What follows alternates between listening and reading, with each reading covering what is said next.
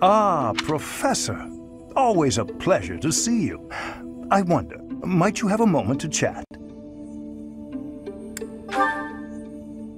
Come now, you have no need to be on guard.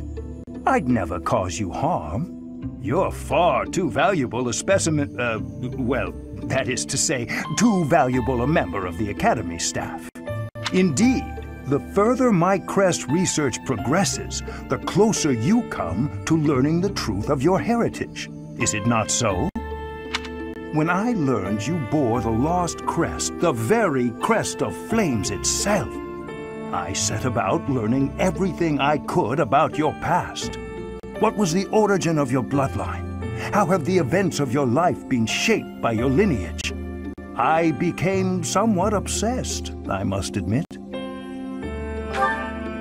Nothing so crass as an investigation. No, I researched.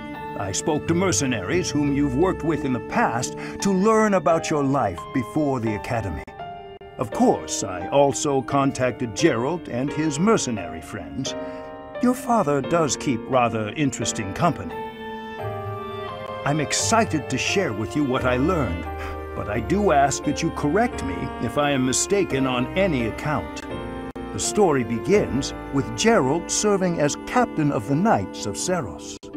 There was a woman at the monastery with whom Gerald was quite close. At first, it seemed obvious this mystery woman was your mother. Alas, that cannot be the case. The timing is all wrong. As it was told to me, the woman in question passed away shortly before Gerald left the monastery. Yet your birth occurred sometime later, while Gerald was taking work as a mercenary. This, of course, presumes your age is accurately reported.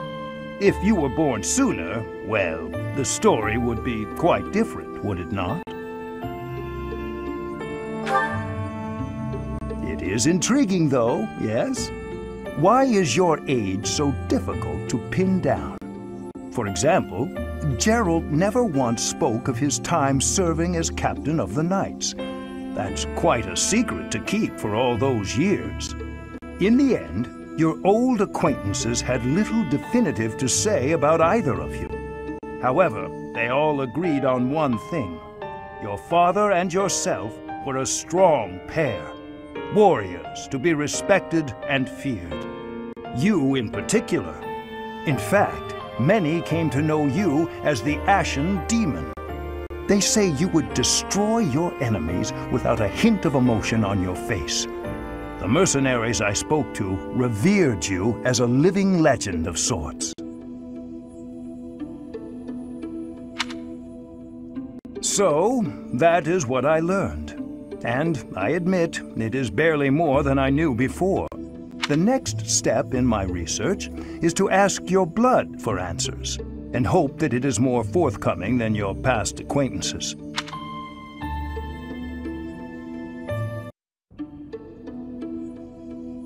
How are you doing, Professor?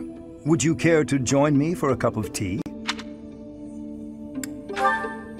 It occurs to me that whenever we chat, I have a tendency to pester you with my questions and theories about your history. It seems only fair to speak on the topic of myself for once. And perhaps you might feel more positively inclined toward my research if I shared my own story.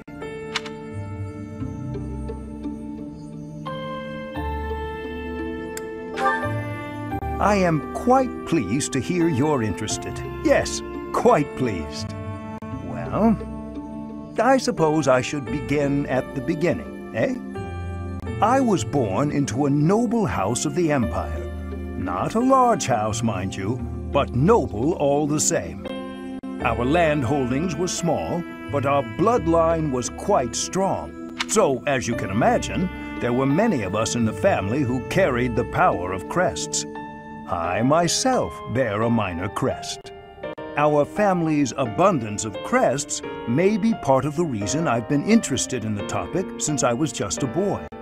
I dedicated myself to my studies, and after years of effort, I became lead crest scholar at the Empire's largest research institution. I had only Imperial blood, and thus Imperial crests, at my disposal in the Empire. So I came to Garrick Mach and devoted myself to my research during my time as a professor. My progress is slow, but with each revelation, I move ever closer to the answers I have sought for decades. Your cooperation as the bearer of the Crest of Flames ensures my research will continue to advance.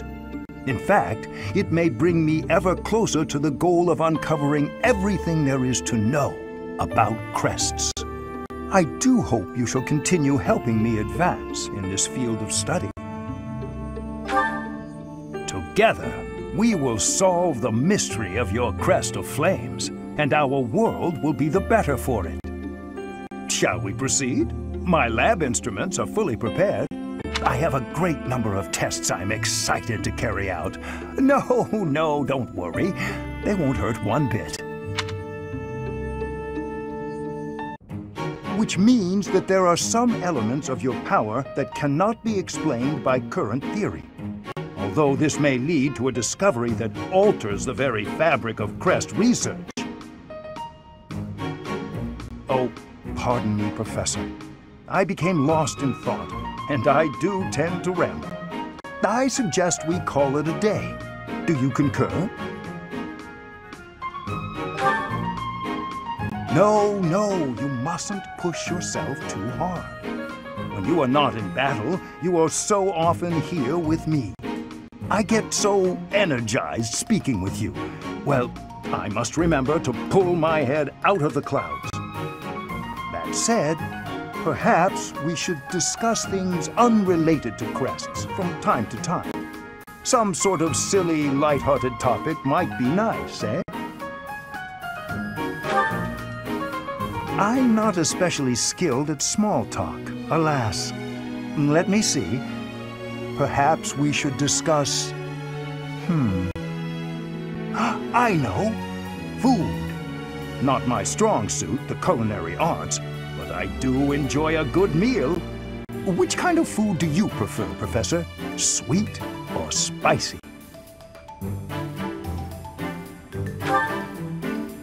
Same as myself. Yes, indeed. Oh, now my stomach is growling. An old colleague of mine theorized that those who bear crests favor sweet flavors over spicy. She suggested that the crest exerts some manner of influence over... Oh, there I go again.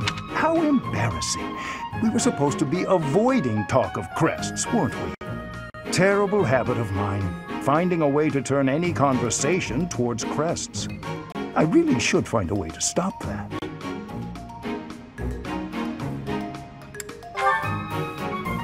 That is kind of you, Professor, but it's all right. If you were to lose your patience with me, it could have an incalculable impact on my research. That sort of thing has happened in the past, you know. Back when I was still in the Empire. At first, any lady I was spending time with would titter and say she didn't mind if I talked about crests. But at some point, she would always become fed up and stop listening to what I had to say.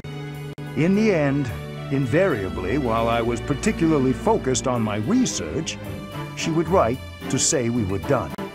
I will do everything I can to keep that from happening this time.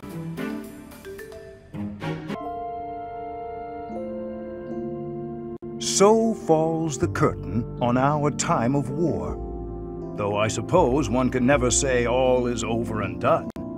You have much still to do, and I have miles to go before I achieve my own dreams. We both have many hardships in store for us, don't you think?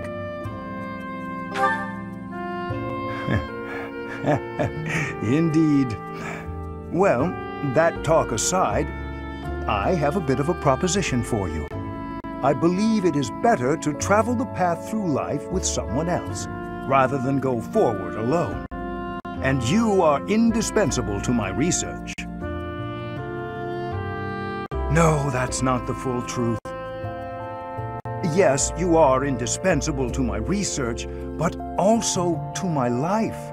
Altogether, I mean. I haven't any idea how to treat a woman properly, and so I've long thought I would spend my life alone. But then, well, I met you, and I want to share everything with you.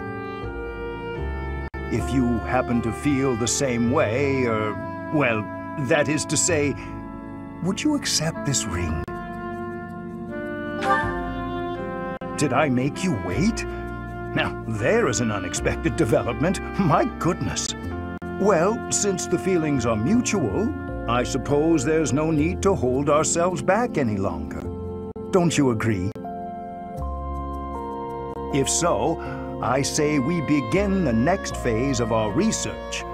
I wish to learn everything about you. Ready? No. There's no need to be ready. I'm not planning any tests. I don't want the power of your crest. I want you. First things first, I'd like to do a thorough study. And in return, perhaps you would care to learn all there is to know about me. I've never been the subject of someone else's research before, but I am open to the prospect. I can think of no one more suitable for the task than the woman I love. The future. I mean our future. It offers quite a lot to look forward to. I can't wait to see the results of this new undertaking.